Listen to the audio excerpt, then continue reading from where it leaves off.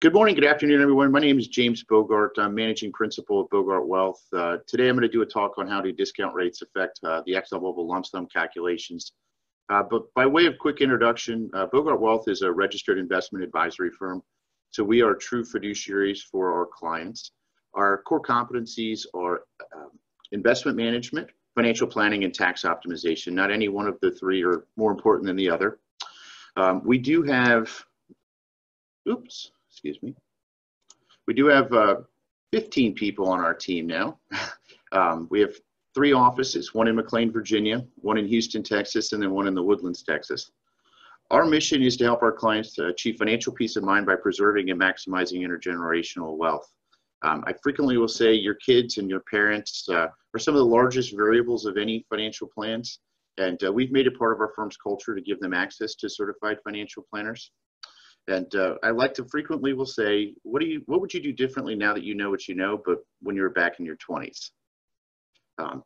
So we've been doing these webinars mostly in response to COVID-19, but it is part of a bigger presentation series that we do. We do one on the retirement planning timeline. We do one on retirement income planning. We do one on Social Security, one on tax optimization strategies, one on estate planning strategies, one on NUA and post-retirement strategies, one on long-term care and long-term care insurance, and one on Roth versus traditional 401ks and IRAs. This list came from our audience, and honestly, we've been adding these new webinar talks based upon little micro topics that people would like to hear us present on. If there's anything you'd like to hear, please feel free, just let me know. At a minimum, I'll add into the existing list that we have, or I'll adjust an existing presentation to make sure that we're delivering some timely data. So today we're going to talk about how do discount rates affect the ExxonMobil lump sum. Before I dive in, just administratively, I probably should have said it at the beginning, but I do have the Q&A section open as well as the chat bar open. So if you have any questions along the way, please feel free to just type them in there. I'll do my absolute best. I did get a couple of questions ahead of the presentation. I'll make sure that I address those as well. So before we get into kind of the lump sum calculation in itself, I wanted to spend a quick minute on how the pension programs are derived.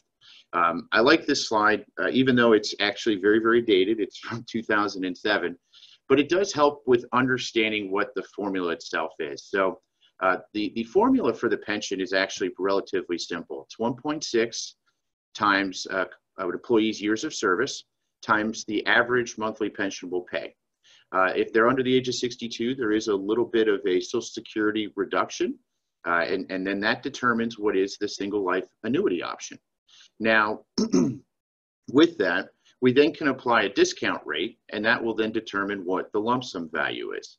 I will give Pete in our office credit. He's built a phenomenal tool to be able to help us with calculating the sensitivities of interest rates on lump sums.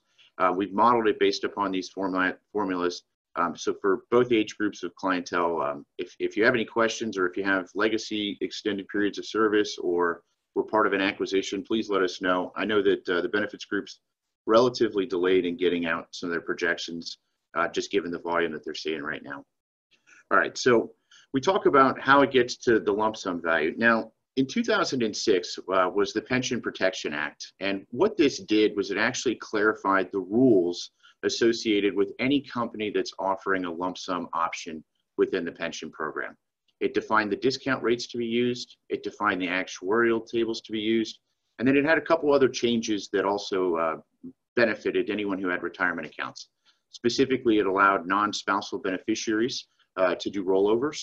It clarified that we could use after-tax funds within a retirement account and roll those over to a Roth IRA. It also clarified that company matches can be diversified. Many of you might remember that in order to get the extra 1% in your 401ks, you had to have it all go to stock. It was after 2006 that you can still get the 7% match, but you can have it go into diversified options. It also clarified what IRA and 401k contribution limits were going to be going forward. Now, because of this change, it effectively created 2 groups within ExxonMobil, what we call the grandfather group and what we call basically everyone else, non-grandfathered.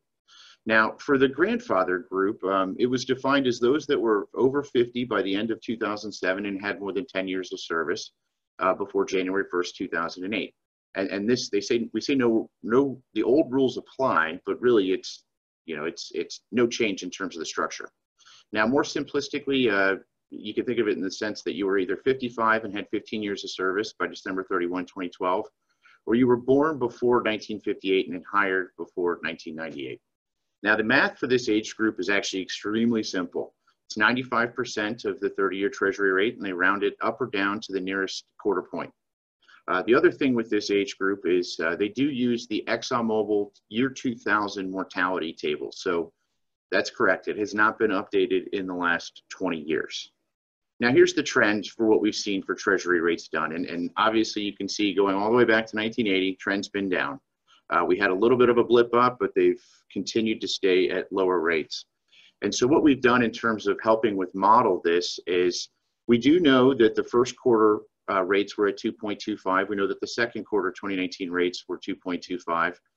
We also know that the third quarter rates went down to 1.75.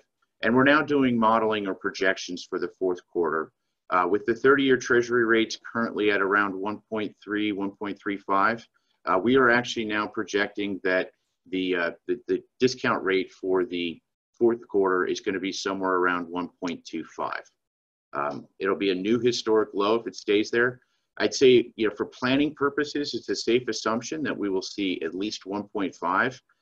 But in order for the discount rate to only go down to 1.5, we need to see the Treasury rates get up above 1.55% and stay there for the rest of the quarter. I would say with the amount of fiscal stimulus and quantitative easing, it's hard for me to see that happening, but then again, anything can happen in this environment. But either way, the trajectory for the discount rates is headed down. All right, so now we'll talk about the all others category. So this is anybody that was under the age of 50 as of December 31, 2007. And so ultimately we can't control when your birthday was, but if you were born after 1957 or hired after 1997, this is when these rules went into effect. Now with this age group, the math is actually different. So for anyone in the all other category, we use 3 segmented rates that are based off of high quality corporate bond yields. Now these rates get published by the IRS every single month. It's not something that we can easily track every single day.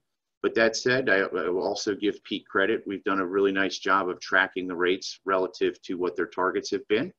And we're able to give an indication, at least on the direction of rates. Now, the important thing to notice for this age group is that anyone who's in this category, the only time frame that impacts the net preceding quarter's discount rates is the last 2 months of the quarter before. So for example, right now we're working on the fourth quarter rates. April had no implication on what the actual discount rate will be for the fourth quarter. It's only going to be determined off of May and June. Just as with the third quarter rates, they were only determined off of February and March. Now, we've seen some pretty historic movements in corporate bonds over the last several weeks. It's not because of the amount of money that the Fed is injecting or all the fiscal stimulus, but ultimately what happened in the end of March was the panic that the market drove, where people were selling assets no matter what they were, no matter what the price, because they just wanted to get to liquidity. Well, if you think of it in the sense of if you're going to sell something, you don't care what your price is, you just want to get out, well, you're going to reduce the price. There's an inverse relationship between bond prices and yields. And so as someone's willing to sell something at whatever the price is, they're going to discount their price. It's causing yields to spike. And so that's exactly what we saw happen at the end of the month of March. Now, I'll talk about the segments here in a second. But yeah, the other thing that's important to note with this all other categories is they actually use the IRS mortality table that's released by the IRS every single year at the end of the year, and it's updated every year at the end of the year. So with a longer mortality table, meaning the difference between the grandfather category at year 2000 versus the current one that's being updated every single year, well, over the last 19 years, people are living longer. And so that is actually benefiting this age group. Now, here's a model of the segments, the 3 different segments. So the green is segment 1, which is mirroring short-term bond rates. The blue is segment 2, which is mirroring intermediate-term bond rates. And then the, call it red color, is segment 3. And the concept here is that if you were to take a lump sum amount of money, there needs to be an assumed amount of risk that you're willing to assume to be able to invest that money. And so the IRS is just saying, or excuse me, the Pension Protection Act is saying that ultimately the first 5 years, which is what applies to segment 1, would be short term. And so the first 5 years after you retire has segment 1 applied to it, which is these rates here. Then segment 2 would apply to the next 15 years. And so basically you'll see the blue line here and the trajectory that those have had. And then segment 3 would be anything after that first 20-year period of time up until the age of death.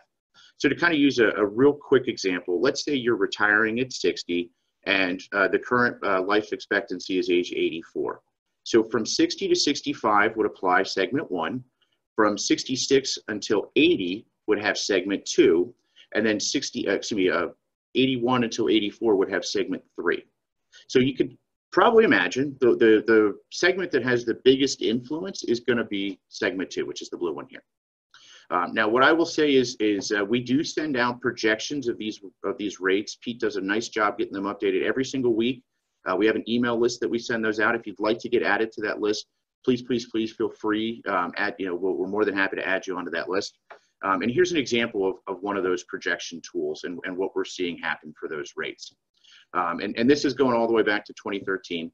But we do know that first quarter of 2020 was a new historic low that we had seen in terms of the discount rates.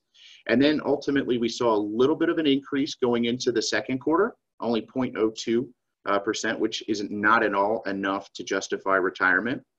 And then into the third quarter, many of you who've been following the rates probably remember beginning of March, we were actually projecting a very significant decline, probably anywhere from 35 to 40 basis points, so 0.4, into the third. And then ultimately with what happened with markets at the end of the month of March, rates spiked up, so that rate differential dissipated a little bit. We do know, those are factual numbers, that there was a 14 basis point decline in the rates. So the third quarter is actually a new historic low for the all others category as well. And then we're now modeling for the fourth quarter. Now, as I mentioned earlier, April had no level of indication in terms of, or implication, excuse me, in terms of what the rates are going to be. We just know the trajectory and trend. And that's the main reason why we're modeling it. Now, obviously, we've started the month of March, and the month of March, month of May, excuse me. The month of May as well as the month of June are going to be what determine the fourth quarter rates. And so we're going to be watching closely in terms of what they have. But at this time, we've seen the markets normalize a little bit. We've seen the corporate bond rates come back to what we would call normal. And so we are projecting that the increase is about 0.04 to 0.02. Now, these are even very different than where they were a month ago, because when we started the month of April, it was looking like we were going to see a 1 to 1.25% increase. So rates have really come down. People are asking me the question, is there a chance that we could see fourth quarter rates be lower than third? You know, it's really hard to say, to be perfectly honest. And a lot of it is going to be market driven. You know, if we ultimately see a surge of new occurrences, sentiment shifts dramatically more negatively again, markets retest lows, we could see rates spike back up a little bit. But at this point in time, it's not significant enough either for me to say to somebody, you've got to retire in the third quarter. But again, if you're ready to go and interest rates are something that you're watching and you're really caring about taking the lump sum, then this is something that you want to take a peek at. All right. So we get asked the question a lot in terms of how to determine the different segments, how to determine how the lump sum presentation is. And this is actually an example of the tool that Pete has built. And this is just showing somebody who's retiring first quarter of 2020 at the age of 60. It is strictly an example, but wanted to just kind of help with illustrating that point. So if you remember, I said segment 1 applies to the first 5 years, segment 2 for the next 15, and segment 3 for everything else. So here's actually an example of it over here on the right, where you can see the from 60 up until age 65 was segment 1. Segment 2 was from 65 up until the age 80, and then 80 and beyond was segment 3. Now what we're doing here is applying the discount factor so you can see what the present value of the annuity payment is. You add it up and you can see what the present value to get the ultimate lump sum number. We also get asked the question of what are the sensitivities to my lump sum with interest rates? And so we wanted to help model that as well. And this is just a continuation of the previous example.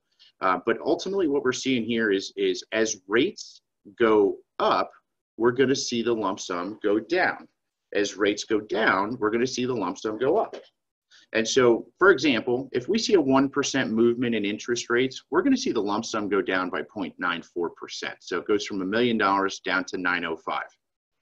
At that level, and that employee's level of compensation, that's typically relatively significant, and it's usually enough of a driver to induce a retirement. But they do go the other way. So if we see rates come down by 1%, those lump sums go up significantly. And that's ultimately what we've seen for the last year and a half. As rates have continued to go down, people's lump sums have continued to get bigger and bigger and bigger. But general rule of thumb, a 1% movement in interest rates is about a 10% change to the lump sum value, roughly. And obviously that's linear, but it's one of those things that when we have the conversation around lump sum versus annuity, we need to have a clear understanding of a person's comfort level with risk. And ultimately, if we're going to take the annuity, interest rates don't matter. They do not matter at all. There's no implication on what they're going to do in terms of the pension amount. And so when we're having that discussion of lump sum versus annuity, for me, it's very much what we would categorically call an emotional versus financial one. Emotionally, it feels very, very good to have the guaranteed payment. Financially, though, when we look at where the current discount rates are at, we also look at someone's life expectancy and assuming that they're okay with some level of risk with their portfolio structure, then absolutely the lump sum right now at the current discount rates is favored from a financial perspective. But again, it all comes down to someone's comfort level with risk. Someone asked me about investment structure. I'm going to come back to that right at the end, but I wanted to just kind of give you kind of the framework for how we help with making those decisions. Now, the other question that I get is comes down to when should I consider delaying the pension? Now, many of you may or may not know, but if you retired at the age of 55, ExxonMobil actually imposes a 5% per year discount on your pension program.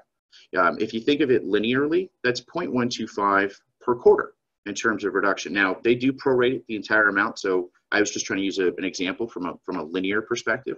But if we're seeing rates, for example, go up by 0.04, and ultimately we know by continuing to delay taking the pension, we're going to get 0.125 back quarter over quarter, well, to me, that still makes sense. Go ahead and work. Obviously, many of you who have been to our events before, you might have heard me use my joke, but we like to say that the financial planners in us will have you work until you're 80, you die at 81. We'll also have you save every dollar that you make and leave nothing left to live on. Terrible joke, but there's a lot of truth to it. And the point with that joke is always working longer means more money, right? I mean, if you work longer and you die quickly thereafter, you're going to have more money. And the biggest trigger for that is what you spend. And so the more you're working, you're having cash flow offsetting what you otherwise would need to pull on your portfolio. Now, the conversation with regards to delaying really is there because we're trying to reduce that 5% discount. And so when we're trying to make that decision, first I'm going to say, do you need the money right now? And if you're under 59 and a half, well, why would we touch it anyways? I know 2020 is an unusual year because of the CARES Act, and there's a forgiveness to be able to take money out of a retirement account without a penalty, but that's not normal, right? A normal year, if you're under the age of 59 and a half, you have to pay a 10% penalty if you take money out of retirement accounts. The only exception to that is the savings plan, where you can take money out once a year, penalty free. You still pay ordinary income, but it's penalty free. So the conversation around delaying taking the lump sum, well, first and foremost, it's if you're under the age of 60, you don't need the money, and if you're taking the lump sum and you're expecting interest rates to either stay flat or continue to go down. We had a lot of folks actually a couple years ago where rates were kind of trending flat, if you will, and then ultimately that when they got to the age of 60, it was kind of like, all right, should we still continue to delay? Well, then we ended up seeing interest rates come down after that and ended up working to their advantage to go ahead and continue to delay because of the lower interest rates. I had a question come in here. Do you have a sense for the solvency of the funding of the ExxonMobil's pension? They recently sent out a statement, but I have not attempted to analyze it. When the company's struggling financially, I've heard horror stories in the past where companies' pensions are underfunded. Great question. And yes, they just sent out their 2019 pension status update. And ultimately, ExxonMobil is obligated to maintain at least 80% of what their outstanding pension obligations are. Now, there's a couple different things that they put out with regards to that statement. Now, they did give us 3 years of history so we can see what level of funding that they've had for the last 3 years. Ultimately, they are anticipating based on the 2019 update that pension obligations are going up. And I think that's also first and foremost because of interest rates. As interest rates have come down, it's actually brought up the amount that they're obligated to pay. Now, ExxonMobil historically has been very, very good about funding their pension program. There's two categories there, credit add backs and non-credit add backs. If you look at the non-credit add backs, it's basically saying that they have enough money in their pension program to pay out 97% of all existing current obligations. Now, at the end of the day, I will say the whole reason for the Pension Protection Act was because most companies who are offering a pension program were dramatically underfunded, and that's what really created a lot of the horror stories. You know, I'm not going to say that it's risk-free, right? I mean, nothing at the end of the day is risk-free. But what I would say is that ultimately the Pension Benefit Guaranty Corporation, PBGC, does publish what they will ultimately cover in terms of if a company were to default on their annuity payments. And okay, the numbers in that posting, I want to say it's roughly $5,500 for the single life annuity option if somebody takes it at age 65. You know, so some people have asked me, should I just take the annuity up to that level? Maybe. It depends on your risk profile. Everyone's going to be a little different there. But what I would say is everyone's situation is going to be a little bit different. You know, a lot of times right now I'm getting the question, does lump sum versus annuity make sense? And as we can see with these discount rates being at historic lows, it does favor the discussion around taking the lump sum. Now, ultimately, like I said before, it comes down to risk. The only criticism I could ever give about ExxonMobil's annuity is twofold. There's no cost of living adjustment associated with it. And then ultimately, if you pass on before you live to full mortality, then there's left behind. Now, there are annuity options that have guaranteed payments or guaranteed number of years, but we do need to do some analysis specific to your situation to see what makes more sense. All right. This is just a quick illustration of a timeline of what it looks like. Now, part of our process is to help our customers with building out the timeline that makes sense for your situation. We're really giving an illustrated example of somebody who wants to retire in the third quarter. So this would be a September 1 benefit commencement date for all of the non-grandfathered folks. For grandfathered folks, we have the option of waiting until September 30th and having an October 1 BCD. Now, the reason we would do that is because we're going to try to target the fourth quarter rates because we're projecting fourth quarter rates are going to go down for that age group. But ultimately, with regards to requesting the package, you need to request the package 120 days out is the soonest that you're eligible to request it.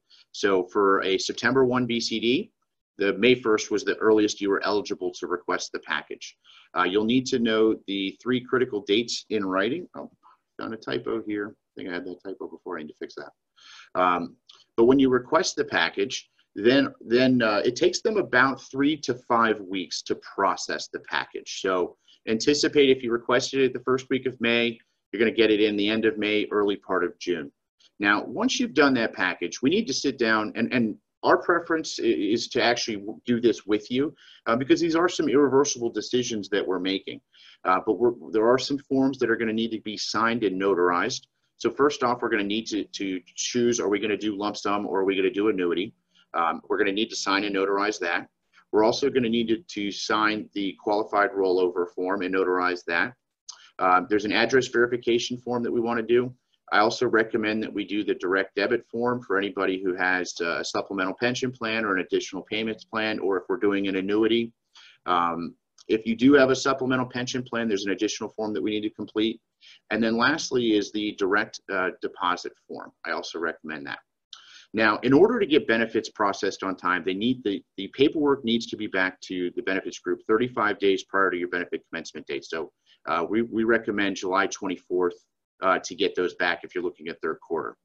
Now, then we kind of go a little bit in limbo for the next month. At the end of the month, Lump sum rollovers will be delivered. Usually they come right before the BCD, so you'll see them like August 29th, August 30th, right before the 1st. Now, if you have a supplemental pension or an additional payments plan, both of those will be direct deposited into your checking account, same with a supplemental savings plan. Now, we always want to recommend get the checks deposited as fast as you possibly can, whether it's delivering them or we can send UPS overnights. And then at that point is when we want to meet, finalize cash flows, investment strategy, tax strategies, and then we'll start having discussions around your 401k, specifically if NUA still makes sense.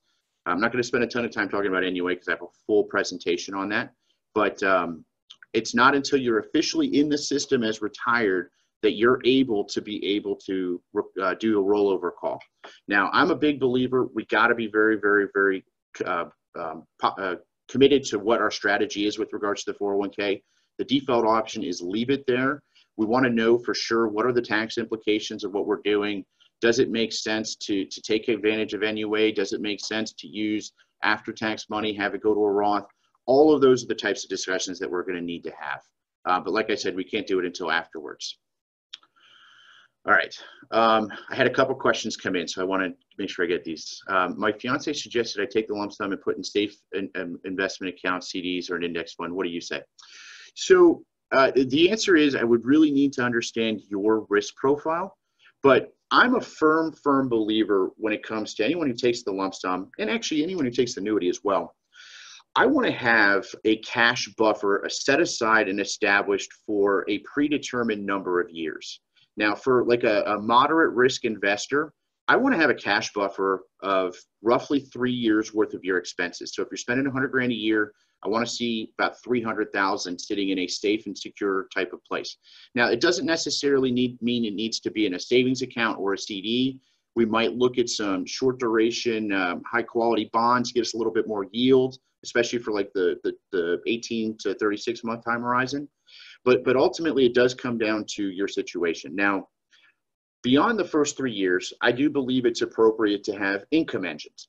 And an income engine could be a higher quality corporate bond. It could even be a big dividend blue chip stock that's paying a very good dividend income. And I call that the 3 to 10 year money. Now, the 10-year and beyond money is where we could potentially start to introduce risk. Now, that's a moderate risk investor. Somebody who's a little bit more conservative, maybe we have more cash buffer sitting there. So instead of 3 years for the cash buffer, we've got 5 years. And maybe now it's the 5 to 10 year money that's in more conservative types of bond investments. And the 15 and beyond is where we take risk. These types of market environments are a reminder around risk. And people, for whatever reason, for the last 10 years up until COVID-19 hit, seem to have forgotten that recessions are real. Recessions are very, very real. Every one of them is different. The catalyst is very, very different. And ultimately, you don't know you're in a recession until you're actually in the recession.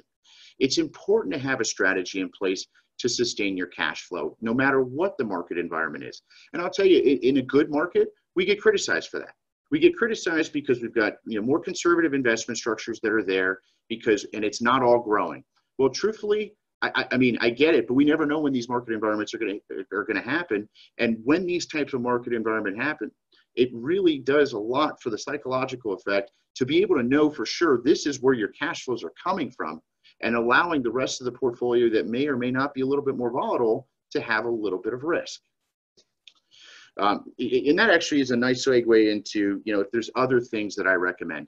I do believe in using index funds and low-cost ETFs. I believe in being very institutional in terms of investment structures. I even like using individual stocks where they make sense. But I also think it's important to still maintain diversification. So I'm not a huge fan of rolling the lump sum into the savings plan, strictly because the savings plan only has those 7 options. I like the ability to move out to a custodian, a Schwab, a Fidelity, a TD, open up the universe where you're able to get these things. I mean, right now, for example, you're able to get a Schwab S&P 500 index fund with a 0.03 internal expense ratio. It's not that much different than the equity units, for example, in terms of cost. So I think it's important to maintain a very diversified approach, but I also don't like the fact that within the savings plan, you only get 2 trades a month and you only get the average price the following day. So with having it in a brokerage account, whether it's an IRA or an after-tax account, you have a lot more options, a lot more flexibility. I do think it's important to stay diversified. A great example, honestly, is on the fixed income side. You know, the bond units are tracking the Barclays Corporate Bond Index. Bond units have a 9-year duration. Personally, I'm not comfortable taking on duration risk right now. And I know I'm kind of jumping around a little bit, but with a 9-year duration risk means that those bonds are going to be more sensitive to interest rate fluctuations. Now, they've benefited tremendously for the fact that interest rates continue to go down, but at some point in here, rates are going to go up. Now, it's impossible to know when that's going to happen, but I don't necessarily believe in taking full duration risk right now.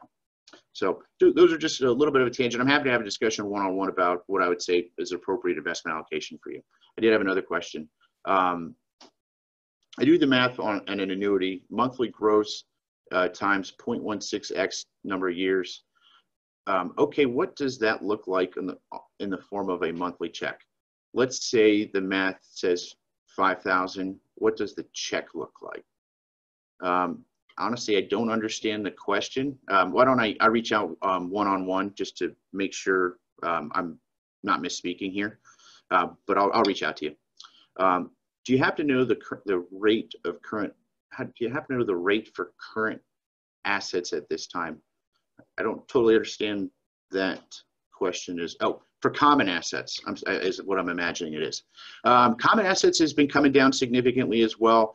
The last I saw was 2.24, but that was, I believe, 7 weeks ago. So I have not seen I haven't seen the updated yet. I'll check and follow up with you as well. All right, so let's just kind of wrap up a little bit in terms of strategies now. It's important to have a plan, create a budget, understand your cash flow needs and anticipated future expenses, understand your risk profile, because risk profile ultimately is going to help with determining the decision on lump sum versus annuity. You know, and if your goals and time horizon have not changed, your investment portfolio should not change as well. Your risk profile should always incorporate short-term goals as well as long-term goals. And I would also say making decisions, investment decisions out of emotion, whether it's fear or greed, are not long-term investment strategies. And so we want to keep the long-term perspective in sight, but also have the short-term goals planned for. And all of that comes into this discussion of lump sum versus annuity. Oh, I'm just noticing my upcoming events slide is not the one I changed it to. We do have some upcoming events. I'm doing them every week right now, and I'm going to continue to record these. So if you're not able to attend, we'll be sending out the invite next week. But please feel free. I'm going to start updating them on the website now that we're committed to doing these webinars more frequently. Now, one of the calls to action for many of the events that we do, we offer absolutely no cost, absolutely no obligation, the ability to sit down and run your numbers. Just at a minimum, it can give you a data set check. We could also look at your situation. And if you're actually considering hiring an advisor, we'd love the opportunity to talk to you. This is my team here. Feel free, please, to reach out to any one of us. We're delighted to be of assistance for you. And if there's anything that I missed today, please feel free, send me a note. I'm delighted to respond. And most importantly, stay healthy, stay safe, stay well. I'm looking forward to seeing everybody in person again, but we'll obviously accommodate with the times that we're in right now. But we're always here for you. Thank you very much. Have a great day.